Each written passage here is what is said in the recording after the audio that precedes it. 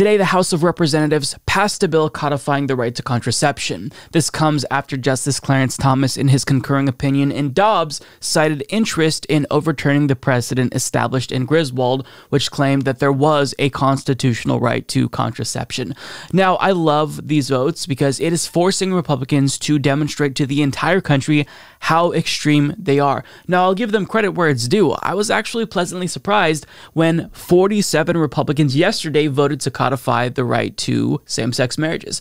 Now, sure, it is the case that the overwhelming majority of the Republican Party voted against same-sex marriages, but still 47, even though it's 2022, that's pretty surprising to me. So good on those 47 Republicans for doing the bare minimum. But when it comes to contraception, not much has changed for Republicans, apparently. So this is the tally here. This was a vote on whether or not to advance the Right to Contraception Act. And as you can see, the overwhelming majority of Republicans voted to send this legislation back to committee, meaning that they were against it. They were against the right to contraception in 2022. 190 Republicans voted against the right to contraception. I think that most people watching this weren't alive when contraception was a controversial issue. Most people my age don't view this as controversial at all. It doesn't matter what your political affiliation is. I can only recall my mom talking about like how when she was younger and she needed birth control, that was controversial, and church officials and her parents gave her shit. But nobody who's my age can recall a time when, among our peers, we were debating this issue because it's just not controversial. But to Republicans in 2022, the right to contraception is apparently a no-go. Now, here's what was so controversial about this bill. As HuffPost reports, the Right to Contraception Act, introduced by Representative Kathy Manning, codifies the right to birth control into federal law by creating a statutory right for people to obtain and use contraceptives, as well as codifying protections for physicians who provide contraceptives. The bill protects a range of contraceptives approved by the Food and Drug Administration and defines contraception as any action taken to prevent pregnancy, including the use of contraceptives or fertility awareness-based methods and sterilization procedures. The bill authorizes the Department of Justice to take civil action against any federal or state official who attempts to restrict birth control access, and it allows those affected to also take civil action against anyone who attempts to enforce any restriction on contraception. But still, 190 Republicans said no to that. More of them came out in favor of same-sex marriages. So this is really, I don't know what the right word is for it. It's not necessarily surprising. It's just really stupid. Like, I'm glad that 47 Republicans came out in favor of marriage equality, but I would have expected more to come out in favor of contraception, especially considering so many of them are against abortion, because the number one way to stop abortions is to provide people with access to contraception. When you expand access to contraception, you reduce the need for abortion, but here we are. Now, I've got to say, we talked about same-sex marriage yesterday and how Republicans are really apprehensive about vocalizing their position on this because times have changed. 71% of Americans now agree that same-sex marriage should be the law of the land, and that includes a majority of Republicans. But now, so-called moderate GOP senators like Mitt Romney and so-called populist GOP senators like Josh Hawley are forced to show their true colors. They have to tell their entire base, we don't support this really popular thing that you want. Now, they could just do what their base wants, but at the same time, they have to walk this fine line between appeasing extremists within their party and appeasing what most Republicans who are just normie Republicans, rank and file GOP voters want, which is marriage equality, which is access to contraception. So they're in this really awkward position where now they have to put their names on something.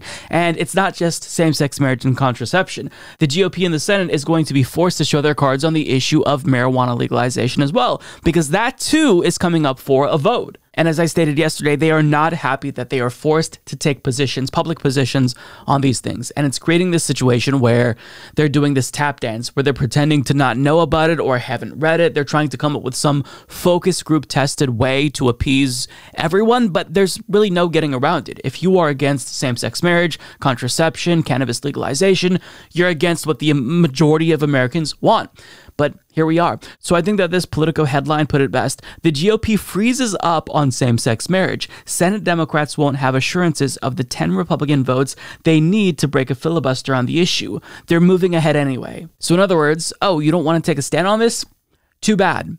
And they're squirming right now, and you love to see it. So let's get into the article. As Politico explains, Mitt Romney doesn't think it's necessary. Richard Burr hasn't read it, and Todd Young is fixated on microchips, okay?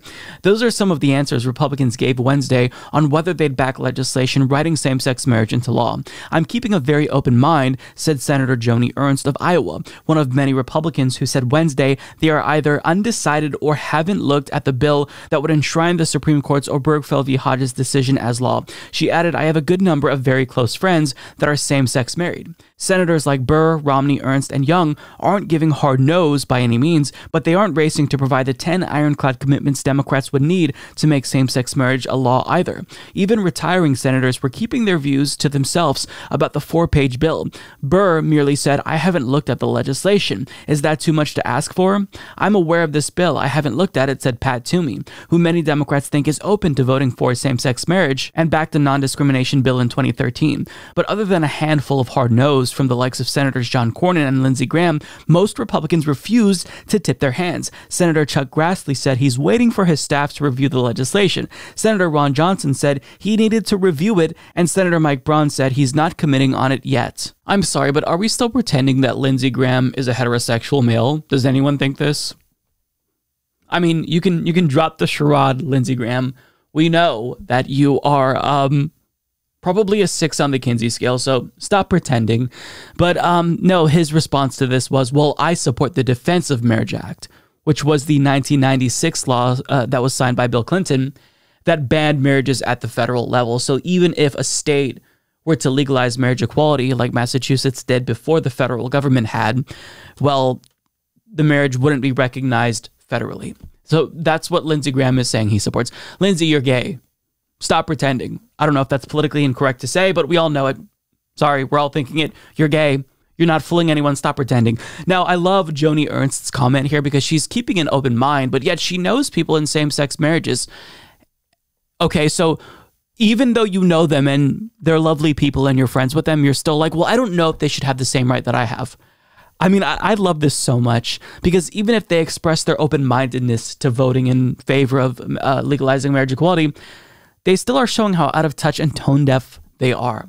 Now, in a follow-up to what we learned yesterday about Marco Rubio saying it's a stupid waste of time, turns out he was actually confronted by one of his colleagues who happens to be gay. As CNN's Manu Raju explains, as he was walking on an elevator yesterday, GOP Senator Marco Rubio told me that a vote on a bill to codify gay marriage was a stupid waste of time. But when he said that, there was another senator on the elevator who heard him, Tammy Baldwin, who is gay. Quote, you probably would have loved to be on the elevator to see the exchange after, Baldwin told me today. Adding, of course I did speak to him about the remark. I said that the recent Supreme Court decision eroded a constitutional right to privacy. She said she told him there's a whole bunch of cases that have been decided based on a constitutional right to privacy that are in jeopardy, which she disagrees with, and anyways, I said we'll be talking some more. Baldwin would not say if she was offended by his remark. We're not going to get into that, Baldwin said. I'm counting votes. She predicted there would be 10 GOP votes to break the filibuster. Yeah, well, I'm not so optimistic. Now, at this point in time, there's only 4 GOP senators who have committed to supporting same-sex marriage. That includes Susan Collins, Lisa Murkowski, Rob Portman, and Tom Tillis. Now, the no's include Bill Cassidy, John Cornyn, Ted Cruz, Lindsey Graham, Josh Hawley, Jim Inhofe, Marco Rubio, and Roger Wicker. Now, when it comes to the undecided for so-called moderates desperately avoiding questions about this, that includes Rand Paul, a so-called libertarian. Hilarious that this is so difficult for him. Mitt Romney, who, of course, is not going to support this. He's a Mormon. Mormons are some of the most disgustingly homophobic people in the country, so not a surprise there. Mitch McConnell, Rick Scott, Pat Toomey, among others. So I said it yesterday, but I think it's worth restating. I think that Democrats should force every single Republican to go on the record on a number of really popular issues. This is the way that you expose them for the extremists that they are. I mean, 190 House Republicans said, we don't believe Americans should have the right to contraception. That is extreme. That's an antiquated view that most of them have that I didn't even expect them to have. I thought that most Republicans would be in favor of this, even if they're personally against it, but just for optics sake. But no, most Republicans, the overwhelming majority of House Republicans, are against the right to contraception. Now, we'll see where they fall on issues in the Senate, but you can see they really feel uncomfortable vocalizing their views on this issue. Good. Make them uncomfortable, make them vote on everything where they are going to be forced to tell their base they don't support something that they strongly believe in. Up yours, up yours, up yours. Sons of bitches. Woke moralist, woke moralist, woke moralist. I dreamed I saw my maternal grandmother. She was stroking herself absent-mindedly. I let her have her way. Her genital region was exposed. I let her have her way.